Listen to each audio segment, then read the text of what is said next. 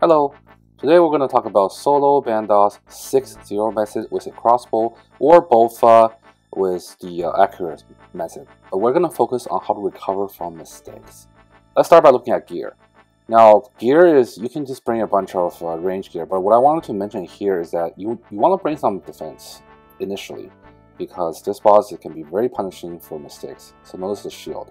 And once you're really good, you can consider swapping out the shield for something better, say like a buckler or even a god book, whatever you want. But I highly recommend getting some range attack, melee defense, and even mage defense. And looking at it here, we also have the Zami item and the Bandos item that you can be flexible with as well. So let's jump into the guide.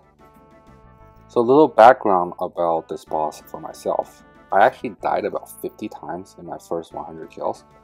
I almost gave up. It was very frustrating. Eventually, I finally figured out some tips and methods that will just help me be consistent. And that's why I wanted to make this video. I wanted to share these tips with you guys because it can be frustrating sometimes when you're learning and you just keep dying over and over again. The boss is very punishing. If you make a single mistake, he will hit you and he will hit you for up to 60. Usually it's about 40 something damage. And what happens then is you end up eating, and after you eat, you mess up your whole cycle. So on the next corner, you get hit again, and the cycle continues, and you either have no food or you get specced out with this minion stacking you. So that's why it's really nice to. It's nice to watch the guide and say, oh, I can do that. But then when you go do it, you find out, oh my god, this is actually really hard. Like, what am I supposed to do when I make a mistake? And inevitably, you will make a mistake. That's why I say bring defense. You will make a mistake. Defense will help you mitigate those defenses earlier. And then once you figure out how to do it, you can do whatever you want. So, I'm gonna just really quickly go over what the method is. The method is you run the 4 corners, just like Ziliana, but you must hit at a very particular spot. I don't have tile markers turned on, so I'll try my best. But if you have tile markers, I do recommend turning them on. I just don't use Runelight. It's a personal preference. So really quickly, you'll hit here, here, here, here, here, and here. These are the 6-0. You hit him 6 times, and he hits you 0 times. And the biggest mistake people make is not switching to pray melee when they make a mistake or when they think they'll make a mistake. So just watch here really quickly. You'll see that it's really important to be on the prayer page. You gotta flick melee when you think you made a mistake, and then flick back to range when you're done. I can't stress how important that is, so let me repeat it. You must flick melee when you think you made a mistake or you made a mistake. Stay on protect melee. You will die if you don't. So let's jump in. The first part is always the same. You will get hit no matter what. So you pot up, you go in, and the moment you go in, you go to this corner to start the rotation. You pray melee, like I said, he hits you, you switch to range immediately. And would you look at that? I made a mistake already. I did not go to the corner. And what did I do? I switched to pray melee and I'm back to pray range. He didn't hit me there, but I still did it.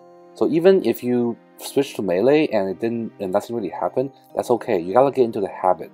The moment you make a mistake, you just gotta switch to melee. The correct way, as you can see here, is I was supposed to go to the corner, hit in the corner, remember?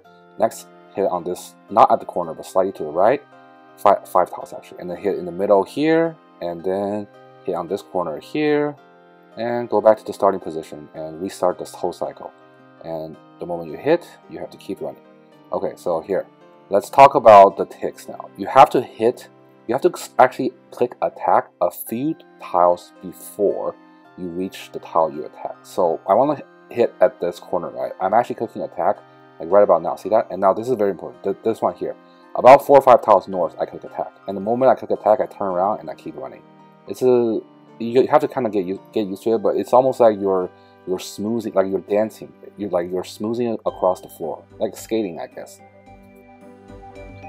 I'll go into a slow-mo later to show you exactly where to click the hits on.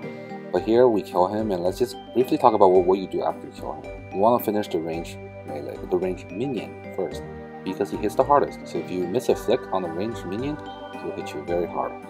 I'm only flicking 2 combat styles because I have a lot of mage defense, so I'm just tanking the major while I kill the ranger. Yeah, this, and it's not this does take some practice, but once you get the hang of it, it's very easy. You're just flicking back and forth between 2 prayers, or 3 if you get them all off tick.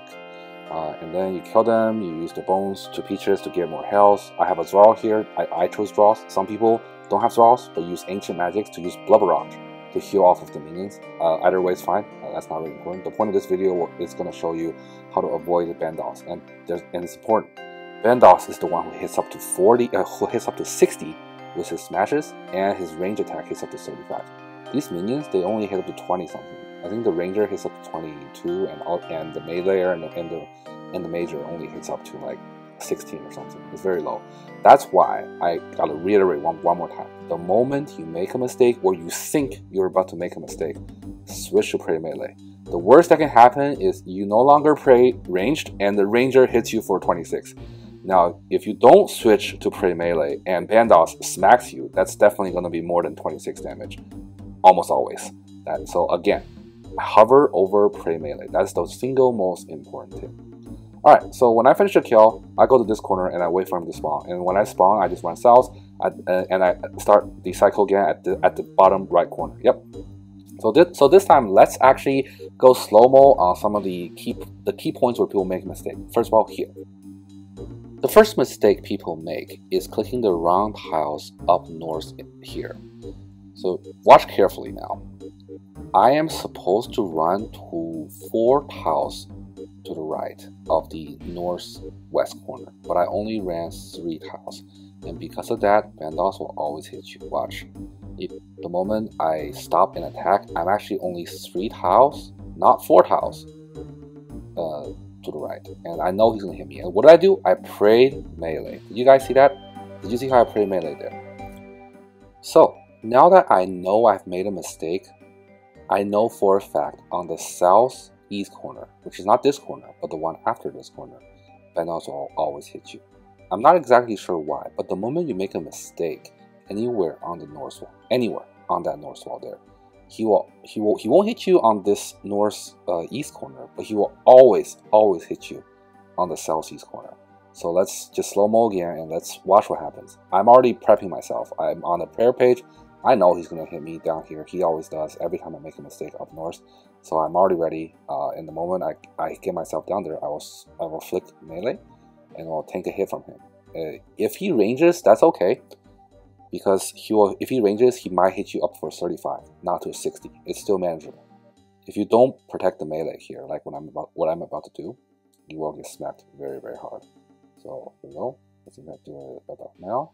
I do make a hit, I think. And when he's close enough, I will pray melee.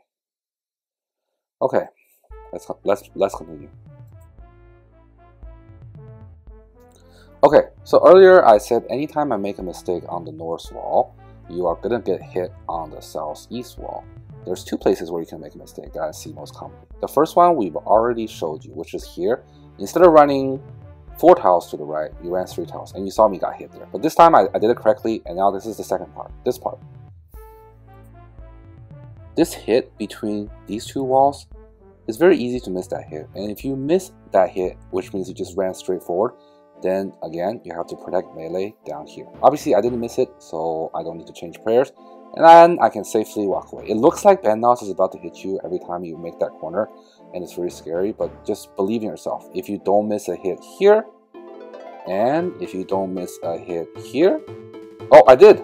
Okay, well, this is perfect. Let's look at. It's gonna be the same thing over again. I'm gonna protect melee. Ta-da! And he ranged me this time. I tanked it. Remember what I said earlier? You need to bring tank gear. So because I know I made a mistake, I'm now on edge, and I'm gonna protect melee here on this corner too, just in case he hits me. He doesn't. But the fact I did it means I'm safe up to 35 hit points. If I'm above 35 hit points, he cannot one-shot me. Remember, always pray melee when you think you made a mistake. So the fact that he didn't hit me on the northwest corner, and the fact that I made this hit, means I'm right back in the rhythm. So we're now good. We don't need to pray melee here. And one more tip is that in this bottom wall, in between, you don't need to hit. See how I didn't hit there? So you could actually use this wall to eat. I think I did eat there. But now that we know we're back in the rhythm, see, I'm not prayer flicking anymore. I'm just back into this groove of getting the right hits. Remember, if you miss a hit on the north wall anywhere, all three of those spots, if you miss a hit, you will get hit down here, right here. That's the key here. And just keep your prayer page open. So about eating, I prefer to eat on the south wall. You actually have enough time to eat 2 food on the south wall there. It doesn't have to be crumbs to keep. But if you were forced to eat in any other place, I would just protect melee on every corner until you feel like you're back in the rhythm. In this next clip, I'm going to show you where a lot of people have been telling me they have a problem with. They say they missed the southeast corner, the one where you will get hit if you were to mess up any of the north wall. But sometimes I think they're just making a mistake on where they're clicking. So watch carefully. You'll actually click attack about 3 tiles above the corner. And the reason for that is because your character lags behind where he or she actually is. In Runelight, there's a feature called True Tile Marker that you can see where your character actually is. In conclusion, guys, if you make a mistake or you think you're going to make a mistake, pray melee. That is the one trick that will make you better at this boss. And it took me 100 kills, 50 deaths before I figured out I should just pray melee. It's a funny story. I actually figured this out by just having a run where I prayed melee the entire run. I realized I didn't take that much damage, and every time I made a mistake, I just negated all of its damage. So I hope you all learned everything today, and good luck on your drops. Here, I show you, I got my BGS Hell drop finally at 980 KC, I believe. I was pretty dry, and oh man was I excited because this unlocked Corp for me. And this boss, after 900 something kills, I think it's a pretty fun boss. It's not as skillful as, say, Cedar of Blood, but there's definitely a lot of tricks in there, and I hope you master it too. Bye!